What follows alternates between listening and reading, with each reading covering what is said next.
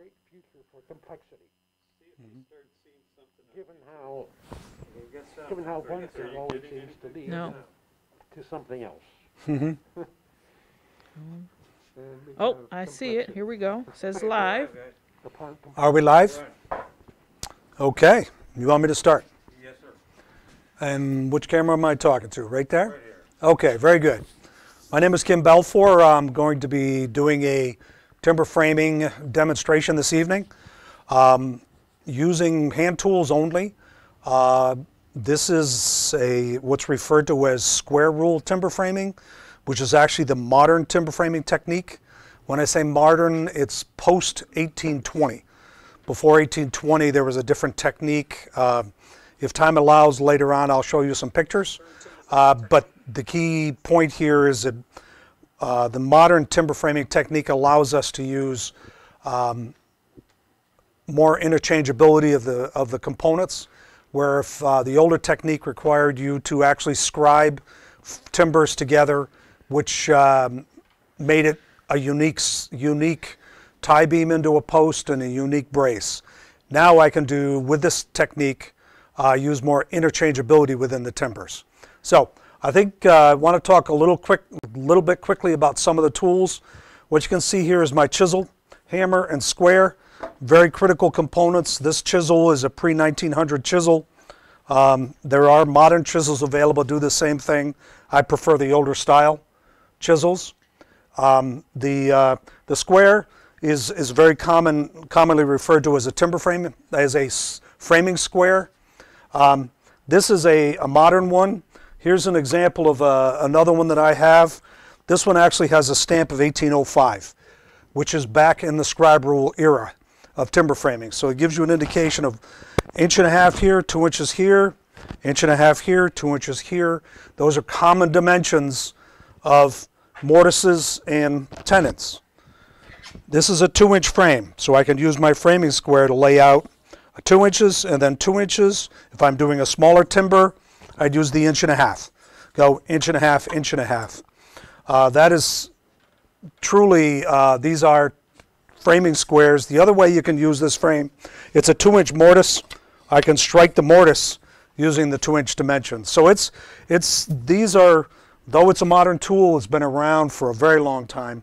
The other thing that's fascinating is down one side of this square is a series of numbers that very few people know what they mean. These actually are used in for your braces. Over here we have a brace, okay, that I've made. That's a mortise and tenon. It's got the tenons on the end. This brace is a 30-inch brace. If I look at my square and it says 30-30, right here it says 42 inches and 43 1/100ths. That is actually the hypotenuse of a right triangle, representing 30 inches. And you say, well, where's the 30 inches? The 30 inches is from this point to this point on the frame. That's the bottom of my tie beam down to where the bottom of the brace will be. So I'm going to be walking through some of the methods used for cutting some of these joints. I've done a lot of prep work in advance for this, so you'll not see 100% of the work done, but hopefully we can get through this in our little presentation here. First thing I'm going to do is I'm going to finish this particular joint. I've already done the back side. This is a tenon. This is I'll call it a simulated post. And what I'm just really going to do is just cut these pieces off here. And I'm basically roughing down to my line because I use my square. I use my square to lay out my lines. And what I'm doing here is just working my way across, taking the bulk of this material off, doing it quickly this way. And then I'm going to get a slightly different chisel. This is referred to as a slick. And as big as it is, we never strike this with a hammer. This is a hand tool. I am going to, all I'm going to do here is use this to kind of, it gets the high spots off. Ultimately, you can see my line down here. That's where I want to end up. But this allows me to do that very quickly. Move to the other side very quickly. And these chisels are all very sharp. So I'm looking at my line here. I'm looking at my line down here. I'm good along this edge. I've still got quite a bit toward the back. So I need to go get that. Because you say, well, what's so critical about it? Well, this has to fit in a 2-inch mortise. This is my tenon that is going in the mortise. This is an example of a mortise up here, and this is the tenon. This particular tenon is what I'll call simulating the top of a post. I do not, and the plate, which is the horizontal part that the rafters sit on in a building, the plate will sit on this particular tenon. Now, that feels fairly straight. Ultimately, I need to connect these 2 points. I don't want anything in the way. Now, I feel it rocking a little bit. The oxidation of the square tells me this is high here. So I can come over here and get that off of there. Let's try it again, see how I did. Ultimately, I only want to touch on the sides. You can see I'm still high a little bit there. So I'm going to take that off of there.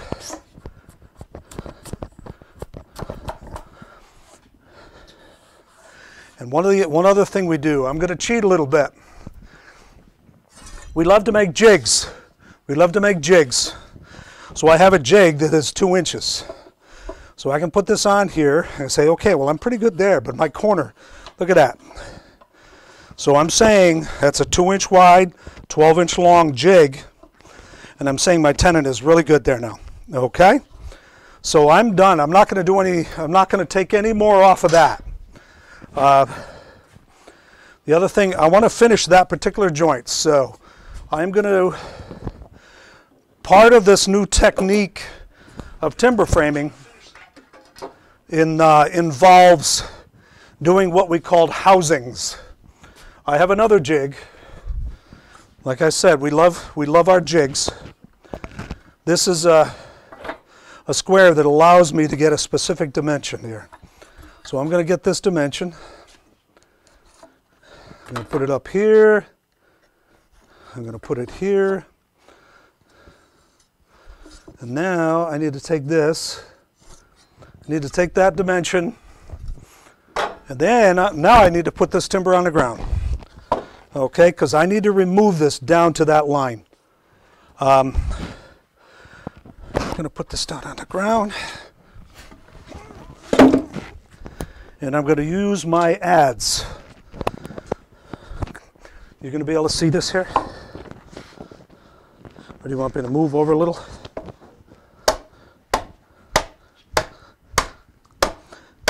Now I could easily do this just by doing a 45-degree angle back here and doing it all that way. And that is what I'll call the quick and dirty way of doing it. But this right here, after you see what I'm doing, you realize that this is it gives it a nice radius and it looks so much nicer. And if you look at historic timber frames, this is quite common as a method for transitioning from the overall dimension of the timber. This is an 8x8, and I need to reduce it. I need to reduce it to 7.5. So I'm just doing that simple little adjustment there. Now let's put it back up on the horse.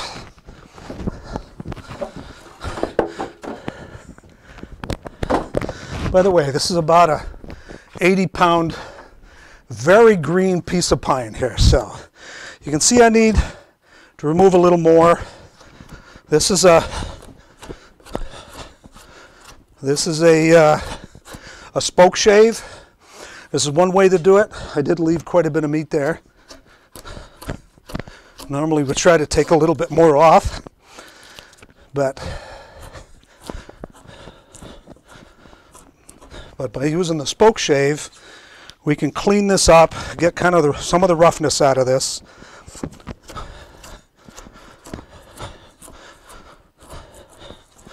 And one of the things I'll say that you have to do is you can't just use it squarely. You really need to be on an angle with it. It all depends on the grain. You have to see where the grain wants to take the tool. You can't fight the grain. You've got to go where the wood wants to take you.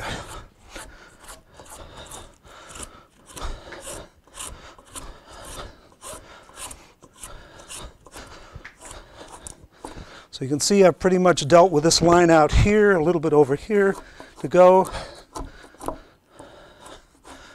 So basically what I'm doing is I'm creating my tenon that is ultimately going into a mortise. I'm going to stop there because I'm not using that joint, but that's kind of how that's laid out. And when this is a post, so when it's standing up, you're going to look and see that very natural curve up at the top as it sits into the tie beam or the plate that sits on top of that. The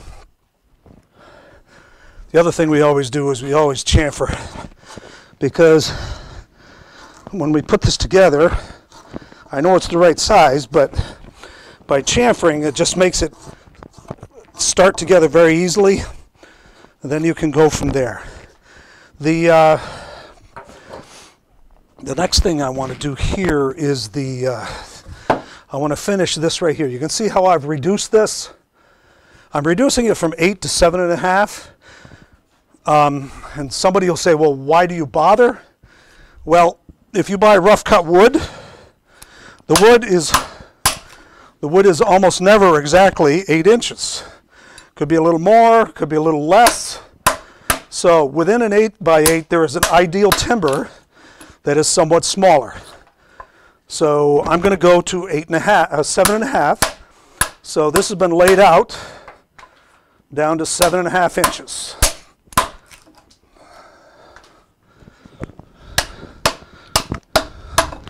The nice thing here I'll say is that my grain is pretty straight.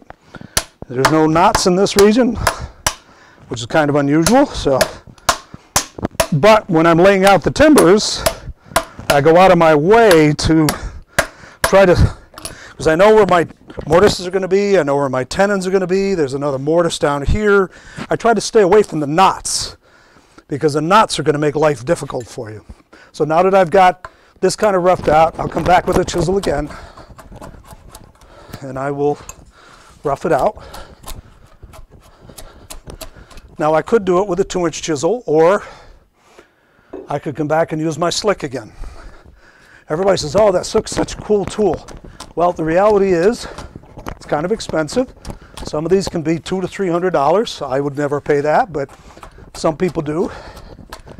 But all I need is a 2-inch chisel to do this job. I don't have to have this.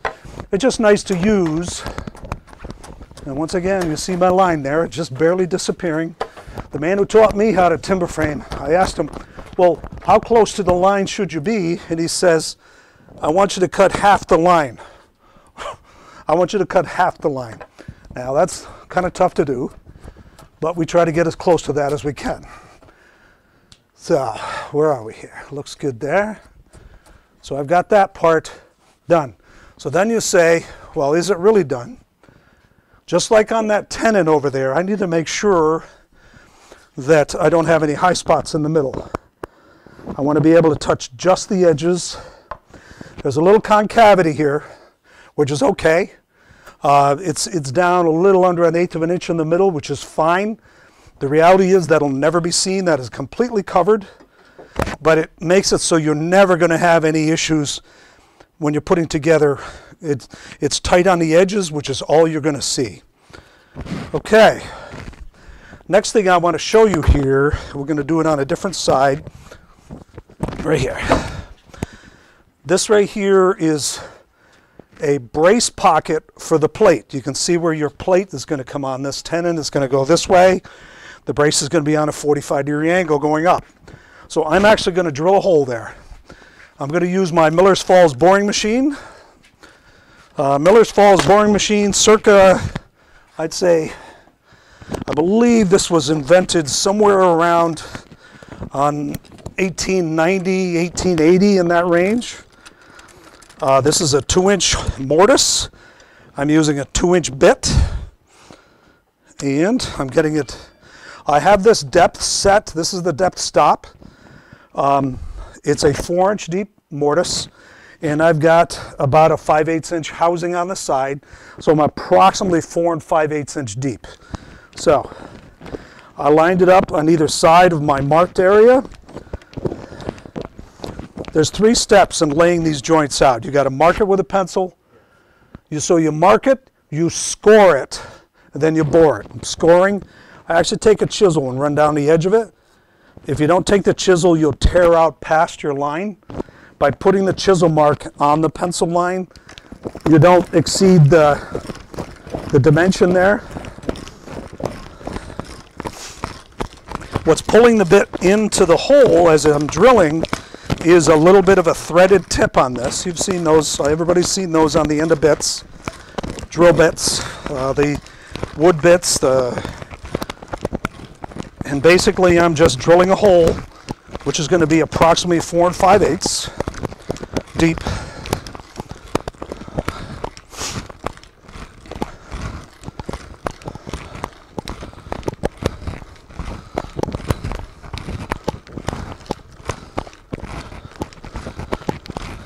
Now if this were, like I said, a smaller frame, I'd use an 1.5 inch bit.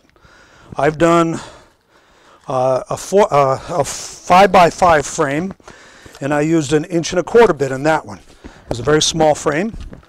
So I'm only doing that just to kind of demonstrate how the holes are drilled.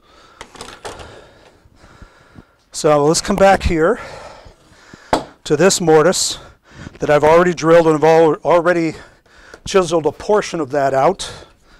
So I'm gonna finish this mortise now. And basically this is what we're doing. This is a 6 3/4 inch wide mortise with a 2-inch bit. So you've got 3 holes, 6 inches, and then that leaves a little bit of an overlap between the drill holes. You might be wondering, how sharp is that chisel? Well, what's kind of ironic, this is softwood. With softwood, you actually need a sharper chisel because the grain is being soft is a little more squashy than like hardwood. Hardwood, you don't need as sharp a chisel. I guess to some degree maybe it's a bit more brittle, but for what we're doing here, I need it to be a pretty sharp bit. Now this is fighting me a little bit in the mortise because I'm actually chiseling into a knot, which must be coming up from the bottom. Though I can feel it's a little more difficult, it's still actually comes out pretty easily. You may wonder why I'm using a leather-faced mallet. You can use a wood-faced mallet. You can make your own mallet if you wish. I found that the wood mallets transmit the force that I'm exerting onto the chisel right to my elbow. All that shock goes right to my elbow. By using the leather face, you have this cast body that gives you the weight, but the leather face absorbs some of that impact. I don't feel it in my elbow at all. I very quickly started using the leather mallets. This is a 2-pound hammer. I'll be honest and say that 10-15 years ago I used a 3-pound hammer, and I still can for an hour or so, but when it comes to all-day work, I'll use the 2-pound hammer, and it works just as well. I don't find myself having to do any more work with a 2-pound hammer than I would with a 3-pounder.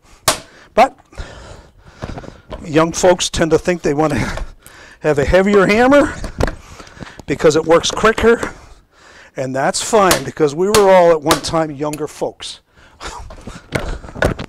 So I'm just using my sharp chisel. I'm using a little bit of leverage.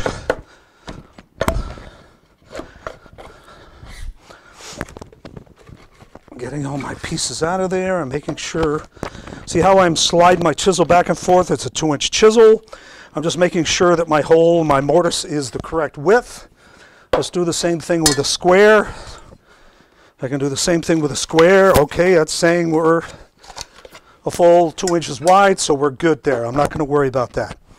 The next thing is I need to house this a little bit here.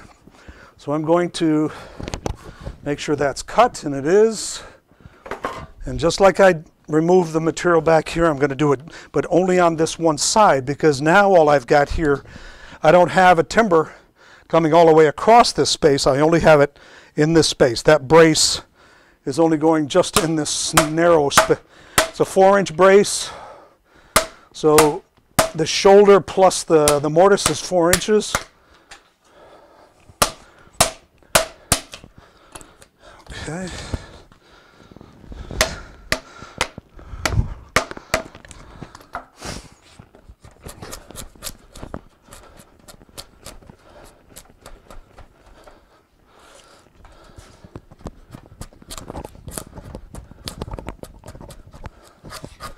And as I said before, this wood is being very cooperative because I'm not fighting knots. I've done some additional prep work, so this is essentially good. Okay.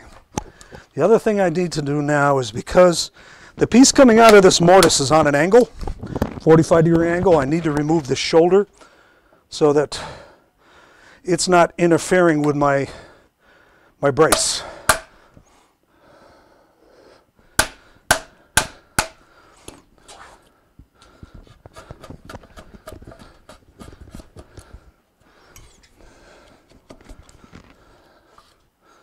Okay, so let's get this stuff out of here, and we're just going to do a little test fit. I'm going to take my brace.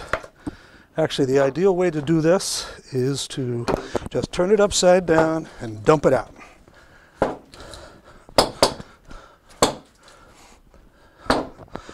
Okay, so I've got my brace right here that I dropped on the floor.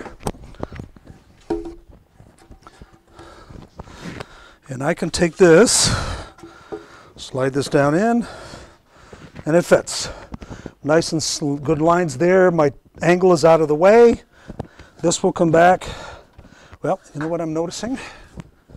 I need to make sure, there it is. I need to make sure that this shoulder is plumb. Okay, it's not. This is angled. This corner is a little too far out. I noticed it because this face should be sitting tight against this, and it's not. So I need to clear a little bit more on the back side here.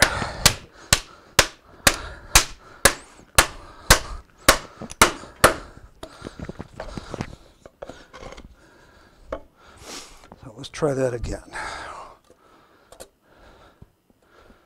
Okay, a little more.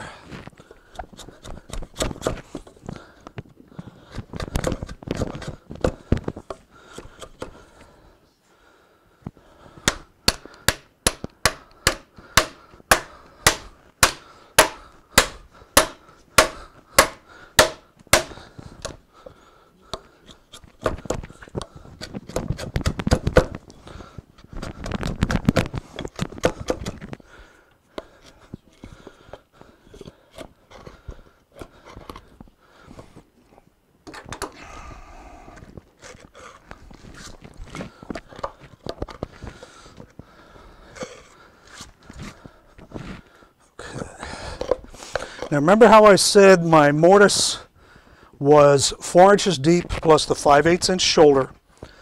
The tenon, when you cut your tenon, you always cut it 1/8 of an inch less than the depth of your mortise.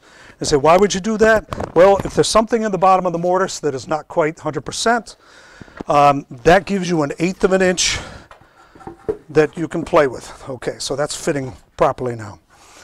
Okay, so that's fitting nice in there, and eventually we're going to assemble this. We're going to put it all together.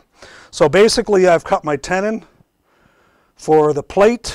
I've finished my mortise pocket here in the housing, and then I came down here and did my brace mortise so that it'll receive this. So at this point, this particular timber is done. There's a couple things I want to show you on this other timber, however. So let's get this out of the way for a minute. I'm going to bring over this piece. I want to talk a little bit about peg holes. One of the things that's kind of interesting about this timber framing technique is we do what's called draw pegging. That means that the hole for the mortise is not in the same place as the hole on the tenon. And could you zoom in on this, Carl, a little bit? Right here. This is the line, and this is where I'm actually going to drill my hole. See, it's approximately 1/8 of an inch toward the shoulder from the line. When I drill the mortise, I drill it right on the line. When I drill the tenon, I come toward the shoulder 1/8 of an inch. I don't know whether you can see this one here relative to the line. It looks like it's offset to the line. So now I'm going to take my boring machine with my 1-inch hole, 1-inch drill bit.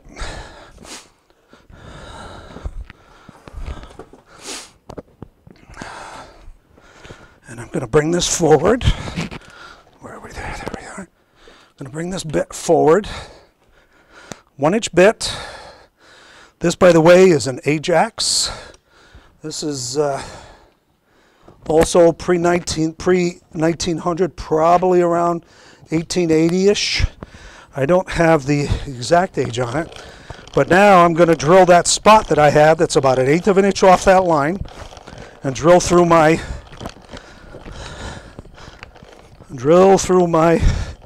timber here. And it's fighting me a little bit because I've got a nice big knot in that corner there. I can feel it.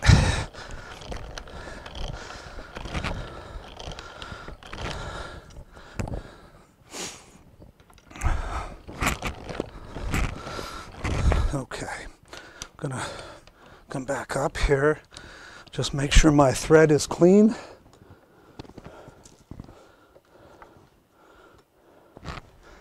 Okay.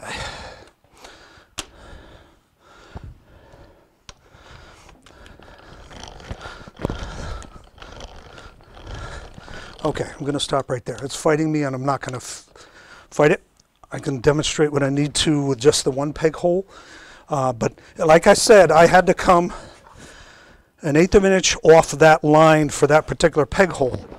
Now, the other thing we need to do is drill one more peg hole in the brace. And the brace is an interesting issue. This is my shoulder right here, but I'm also on a 45-degree angle. So I actually have to offset that hole in 2 directions. So I have to offset it this way and this way. So it's approximately 1/4 of an inch offset right there. If all goes well, this is going to behave itself and drill my hole. Show us before you offset it again. Yes. It's offset toward this shoulder, then it needs to be offset in the direction of the brace itself. So it becomes 45 degrees. So you're basically coming in and down. Because I've got my mark, where's my pencil? I've got my mark here. That's where I want to have it. Okay, so I come in 1/8, but then I have to go this way, so I basically am swinging it over this way as well. So it's in and then oriented in this direction. So it looks like a lot more than 1/8 of an inch, but when it gets put together, you'll see that its offset is good. Okay.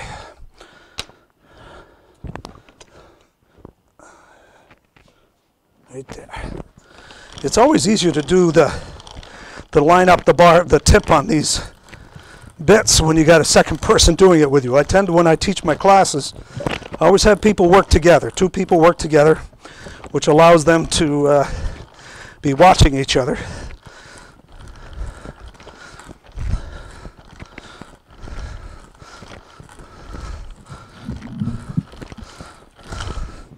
Okay, so there we go.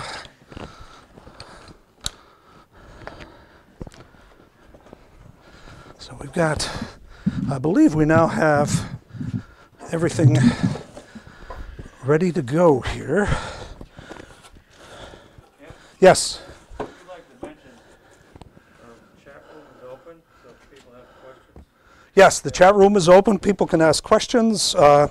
We do have a moderator there who can accept your questions. So, here's the next thing. We're going to actually assemble this now. Get this back over there.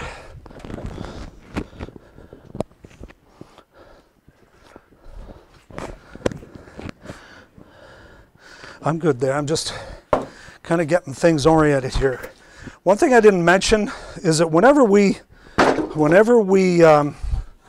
lay out, we always lay out from a reference face. And you can see my bird's mouth here on this corner. So these are, if it's this whole frame is referenced off this face and this face. All my layout, see how this is 2 inches and then 2 inches. See how my housing is laid out from this face. My housing over here is laid out from this face. So, what I can do is, I'm actually going to start putting this particular joint together.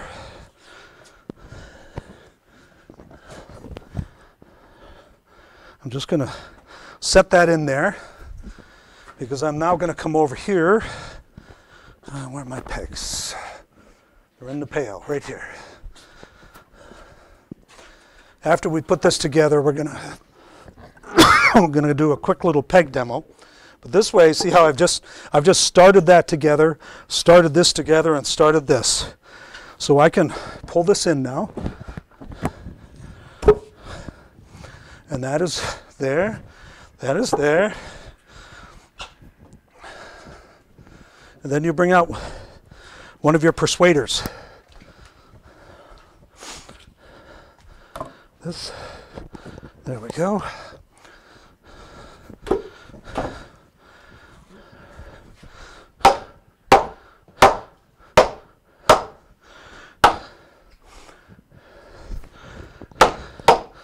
So if you can see here, the joint's kind of tight. This one's fairly tight. This one's not real tight yet. But what I'm going to do is take some pegs. I'm going to put a peg in this hole. And you'll see what, as I put these in, I want to go through the top of the mortise, through the tenon, and into the mortise beyond. Because the worst thing you can do is not have it through the tenon and you're driving it into the body of the timber. The two problems with that is you can't go very far. And then the other problem is it'll probably get stuck and you are done. So I'm going to put this in here and put that there. So I'm through and started. So all three of these are started. This one I wasn't able to finish that hole. So that's as far as we're going to go. So if I tap this, I don't know whether were you able to visualize that? But right here, I don't know whether you, can you visualize that joint?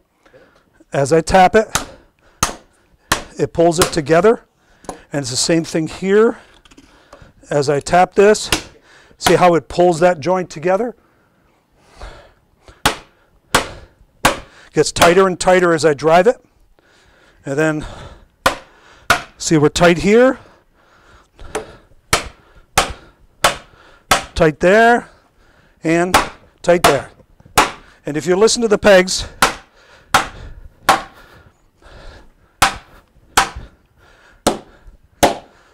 I call it tuning the pegs. I know they're tight when they're all the same pitch. Okay? And now what you've done, if you feel underneath, the pegs are through the hole. The pegs are not identical, but they're similar.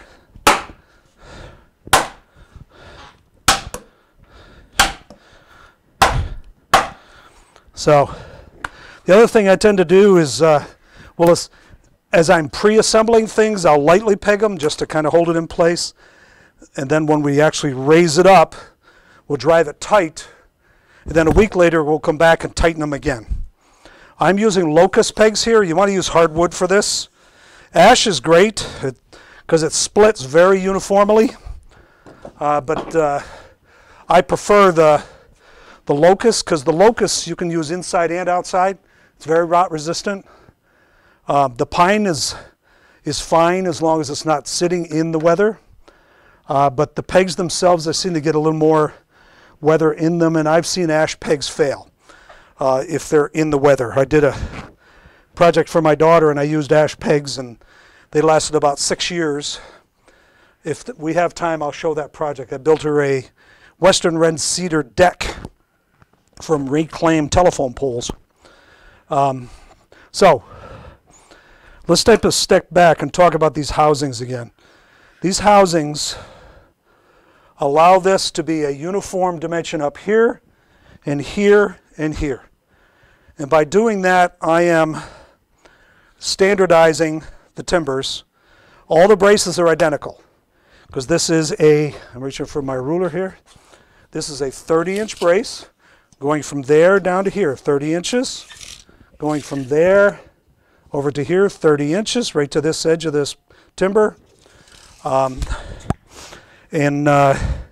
it comes to the housing, I have an 8x8 and I let it down to 7.5. I let it down to 7.5 and 7.5. So it's all uniform. So I know my braces, if that's a 30-inch brace, it'll fit anywhere a 30-inch brace needs to go in a building. If it were scribe rule, I would have to scribe that brace into the post and the tie, and that's the only place it could go. Okay? I'm going to spend a couple minutes now. Carl, I'm going to have you help me drop this off of here. I just want to slide it over. Let's get the, just want to get this out of the way and we can set it up against the wall here. I'm going to use that right now. Yeah, that's fine. I want to slide this off onto the ground. Yep, we're going to come right down. You're going to set that right down to the ground there. Just set your end down. Okay? So, and we can let that sit just like that. So, pegs are always driven from the reference face. Now I want that, yes, please. And what I'm going to do now is talk a little bit about how I make pegs. Yeah, perfect. Let's go 180 on that. Let's flip it around. Yep, perfect.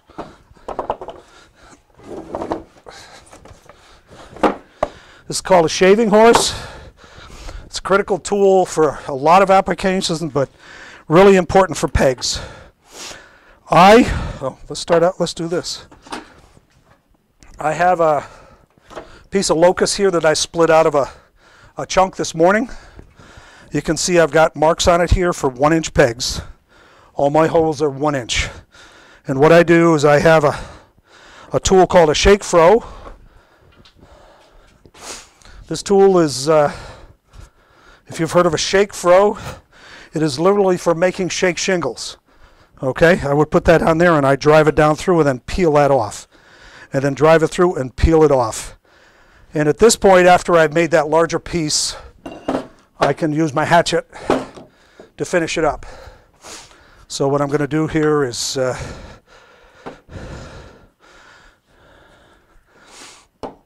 because this is called riving. I'm riving out a peg.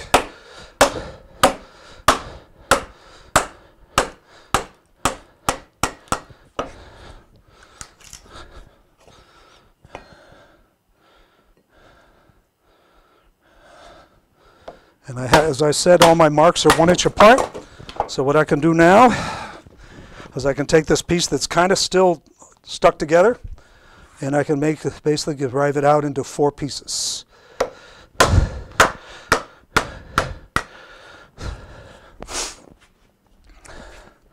So these are riven pieces that now I need my draw knife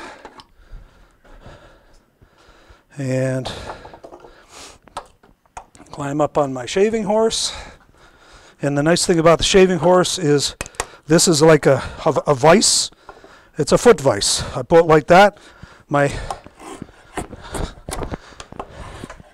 What I usually do is now this is a little rectangular. I'm going to kind of clean it up and make it a little square. What I'm very good at is making kindling wood. I make a lot of kindling wood doing this.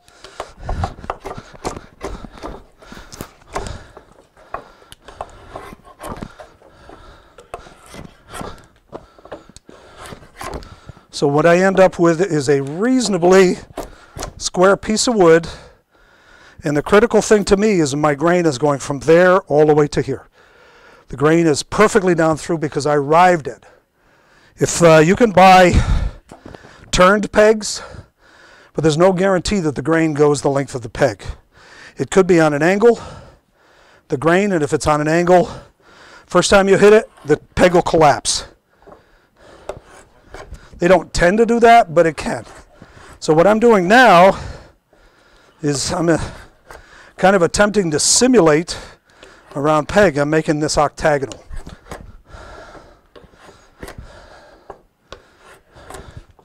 So I don't know whether you can see that on the camera. That's octagonal. It's octagonal in dimension. Same thing on both ends. Then I take this and I say, okay, which is the smaller end? This is pretty uniform, because I'm going to put that end down there and never touch it again. All the work I'm doing now is only going to be on this end. So now I'm going to draw on every single corner.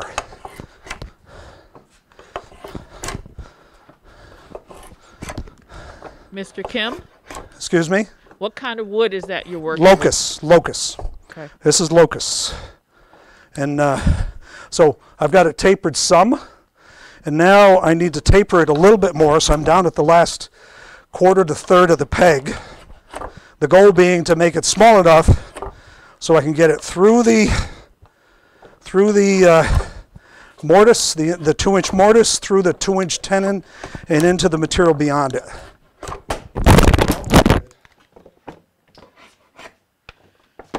Okay. I didn't mean to throw you on the floor, folks.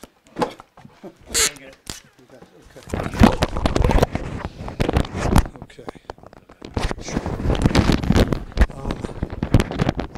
So, after I've got my peg made, which I do now that I'm now properly dressed. Yeah, let's whoop. I just put it in my pocket. Put that in my pocket. Now I have my peg made. Since I don't have a mortise to work in, on the face of my shaving horse I have a bunch of holes here for the different size pegs I made. I drop it in that hole. I want to go at least halfway, and this goes a hair over half, which says it's a little small, but that's not a problem, because there are times when the peg holes are misaligned more than others and you need a small peg. So let's do this again.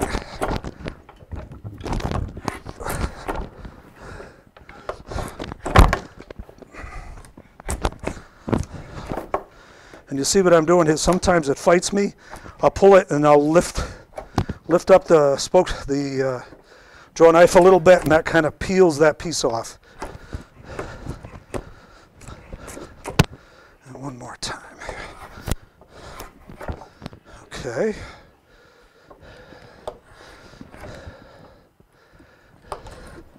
Sometimes in timber frames, they only work from one side, and this end stays square. They don't even bother going to that end. You find that in some of your older frames. I have some pictures from the Episcopal Church in Duanesburg, which is 1790s scribe rule frame. And that frame has, some pegs are octagonal on both ends, but some of the pegs are square on that one end. So I'll just do this one that way.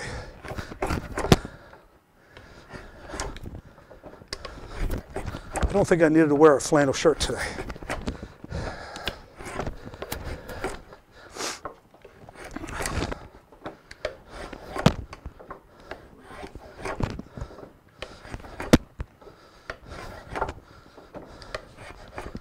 Okay. So, and that one goes a little over a third of the way. So that peg is done as well. If when you get good at this, you can make pegs at about 1.5 minutes a piece. And that includes riving them from the block of wood. Basically, it's just a chunk of firewood that's about 1 foot long. How's our time, Carl? Just about 8 o'clock. Just about 8 o'clock. What time? I'm sorry? We started late, so you can have some more time. Okay. Well, as far as I'm concerned, I've demonstrated some of the joinery. We've assembled that piece. Do you want to look at some of the slides now? So I'm going to go off camera, and I'll talk a little bit to some of these pictures that I have. Some of it's work I've done. Most of it's work people have done 200 years ago. So, okay. Is that visible online now? Yep. Okay. Remember how I talked about scribe rule versus square rule? The right-hand frame, you can see how the tenons at the top of the posts are notched into the plate that runs across there. You can see how the braces are notched into the posts, how the tie beam is notched in. That's square rule on the right-hand side. I refer to that as modern timber framing. Modern in the sense that since 1820. That is pretty much the technique that is used today in timber framing. On the left-hand side is the method is a very simplistic picture of the method of the scribe rule. And if you notice at the top of the post where it comes into the plate, the post is in alignment with the bottom of the plate. That's one of the very sure indications it's that scribe rule. Because rather than housing, the housing allows you to be more universal and more flexible in your construction, like in the square rule, but in the scribe rule, you're literally taking a post, you're taking a tie beam and the braces, you're going to lay them out on sawhorses. You're then going to scribe, literally scribe. They're used in awl very commonly. Scribe dimensions from the post into the tie beam, from the post into the braces. Then you take it apart, you cut all your joinery, then put it back together, and when everything is back together and it's square and plumb, you literally scribe across that joint. I'll show you some examples of that with the awl, or you could use a chisel and put numbers there. So let's go to the next. Yes? Switch to you and just talk to him. I'm sorry? Talk to the camera. We do have, Okay. a couple of questions in the chat. Okay, when you have go a ahead. moment. Rich says, in creating the housing to accurately cut to the proper depth, I have seen the timber turned on its side and a scribe saw used to cut the proper depth. Would you advocate this method? A scribe saw, I'm not familiar with that. Okay. I'm not familiar with a scribe saw. Rich says, I have used 3/4 oak dowels for pegs. Any problem with this? Well, the only issue is that you better make sure that the grain runs the length of the dowel. If the grain is on a diagonal on the dowel, it's likely to disintegrate when you try to drive it into a hole.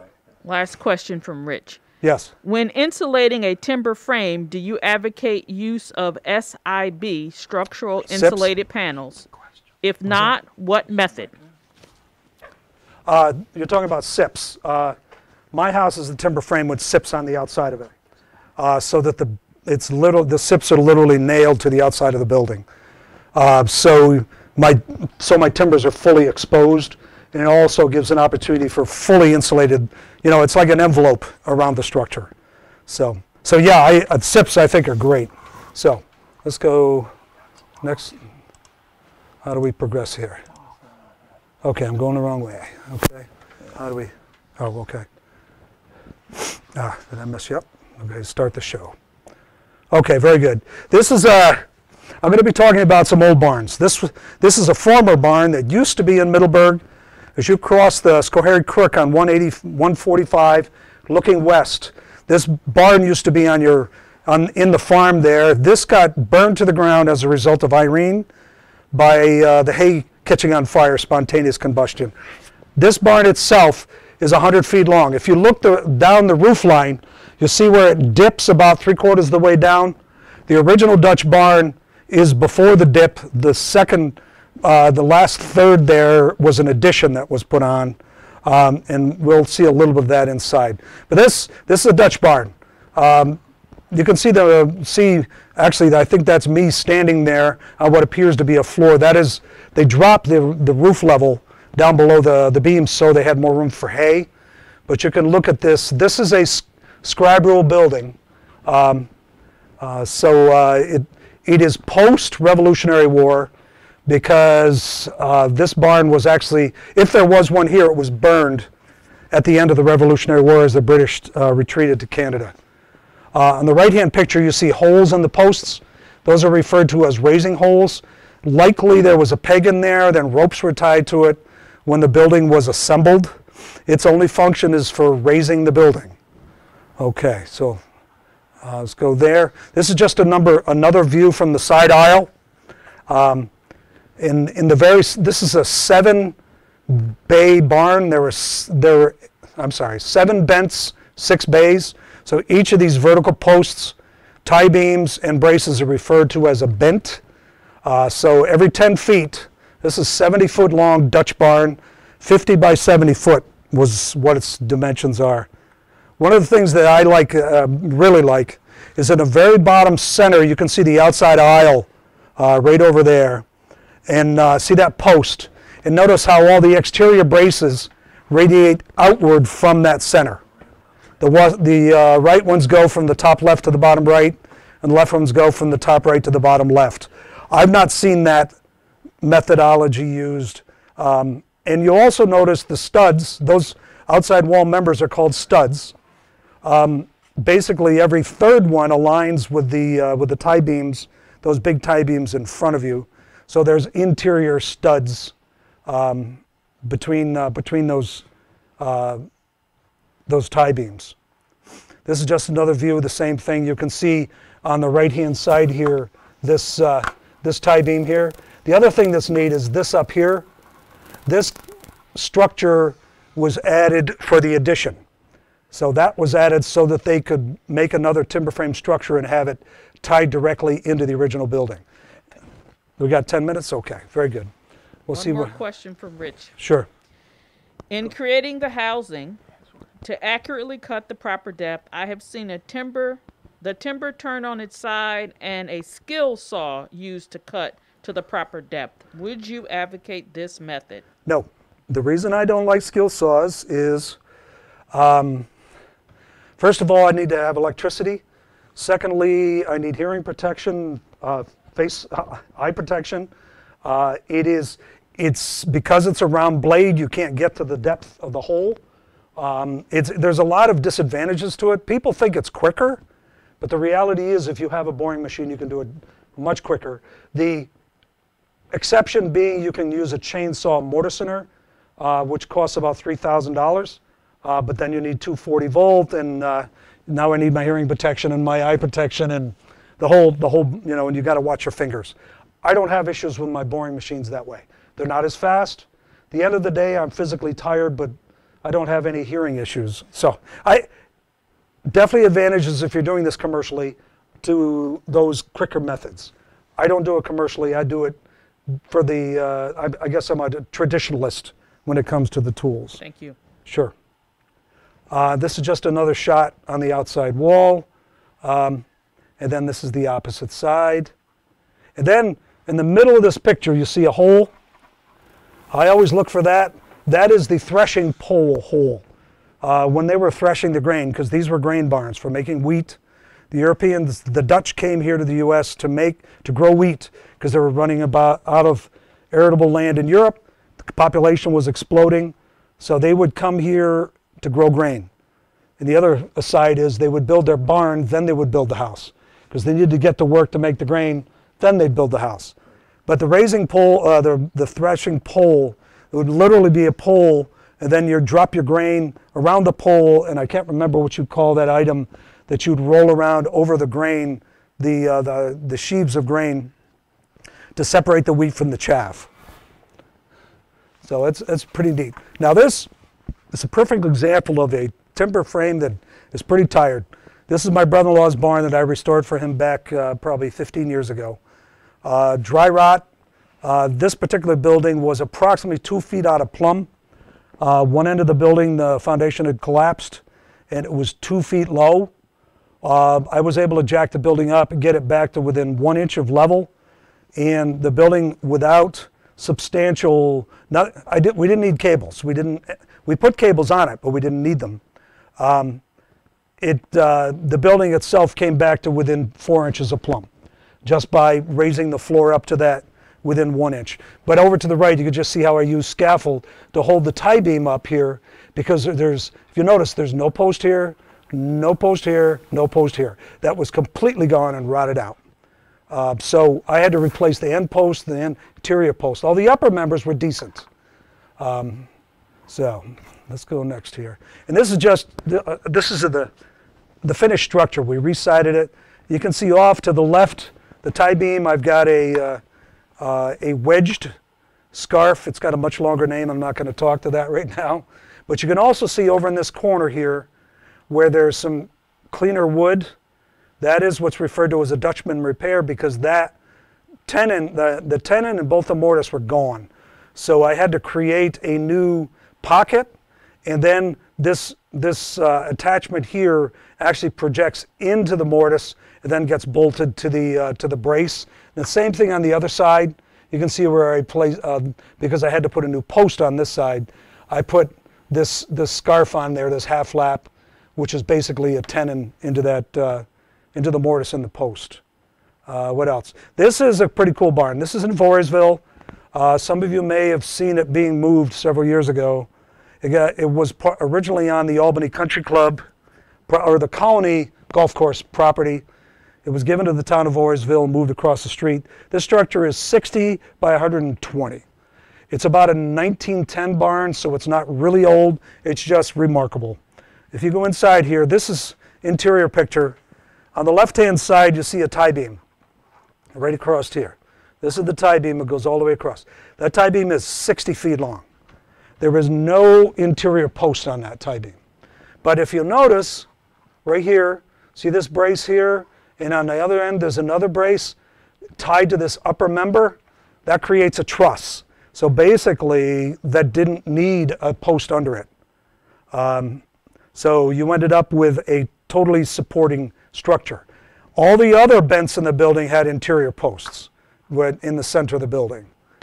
But that one, that post did not. This is just an example of the pegs where the tie beams came together. You can also see right here the radius from the circular saw. This was circular sawn, which is definitely post 1900.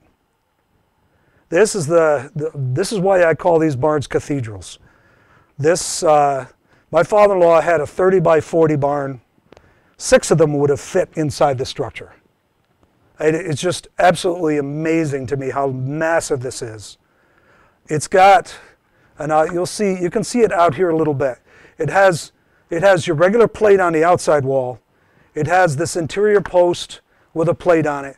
Then it has what's called a flying plate. If you take this tie beam out, there's another plate out here. So a purlin plate. So there's literally 4 purlin plates and 2 regular plates on the outside wall. It's because the roof is so massive. I'm told that the slate shingles on the roof of this weigh between 30 and 40 tons.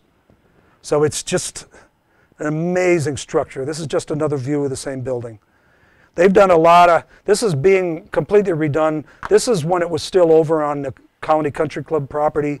You can see where they put a lot of angle iron and stuff to try to stabilize it because the roof had started to leak and it's missing shingles. Shingles are falling off all the time.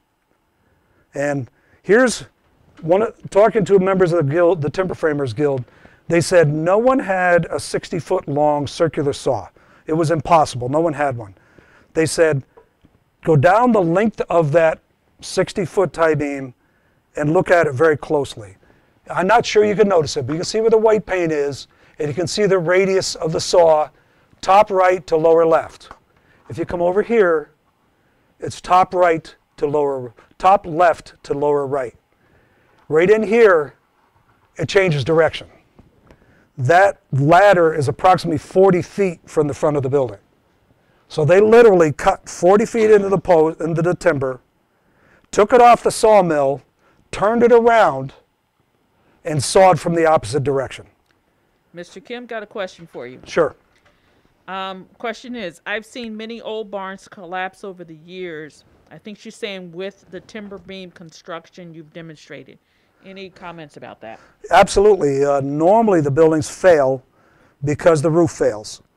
And if you lose the roof, you lose your rafters, and now you're exposing your timbers. Tie beams are absolutely critical. If you're missing a tie beam or two, the whole building is going to collapse. If you start, you see the metal roof getting blown off of buildings, that's just kind of the beginning of its demise. It's really unfortunate. People don't have money to maintain these things. It's expensive. It's sad. And as my wife says, why would you keep it if you didn't have a use for it? Because it's a lot of money. You could spend $100,000 restoring a building, and if you don't have a reason to restore it, I guess I can understand not doing it. So that's part of that. This is another building. I don't know how much time we got. Short. Okay. This is probably the last one we're going to look at here. This is what's called a swing beam barn. You can see this very large beam. This is also scribe rule. Once again, you can look at the top of the post there and see that it mates uniformly with the bottom of the plate, which is, as I said, an indication of scribe rule. This is a 38-foot wide barn, unsupported in the middle, but you've got this large upper timber. There's a stud here, and over here just out of view is another stud, which creates a truss, which supports that lower beam. This is a transition from the Dutch barns, where there was no interruption underneath, to the English barns where there's an interior post. Every other bent in the building has a post in the center. So on the right, in the middle right here, you can see a tie beam was taken out. You can still see the tenon, and you can see how there was probably wane on the timber. So they cut the post housing so that kind of aligned with the material at the end there. Tim, we had a question from Rich. As a traditionalist, do you use a front-end loader or a forklift to raise the frames, or do you just use manpower to raise them? 20 years ago, I think I'm done. I'm getting tired here. I'm sorry. Okay, I'm done. Sorry. I'm getting hot. So. Thank you for joining us. Yes. The YouTube video will still be up on YouTube, so you can come back to it and view it at any time in the future. Thank you, Kim. Wow. I'm very hot.